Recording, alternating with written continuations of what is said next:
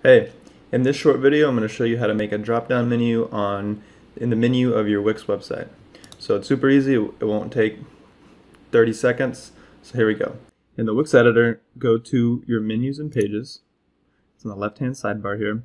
You'll see a list of all your menus, and this is just a template website. But you'll see a list of all your menus, and say we want to put all this information, plans and pricing, challenges, book a class, under FoxFit. All we have to do is drag these items and below FoxFit and then move them to the right. You'll see this line show up. It's like an L-shaped line. That means that now it's a submenu. So we can do that with a few different items. Let's say we want to do it with these three. So now when we hover over FoxFit in our menu, there'll be a drop down. Let me show you how that looks. You can see the menu up here has changed now too. Those menu items are missing. And now when we hover over, we have a drop down menu. We can also customize the look of our drop-down menu by going to Design, and then we go to Customize Design, and then in Fill Color, we can change the submenu background. So let's just pretend we want the submenu background to be yellow, and then we go to Preview.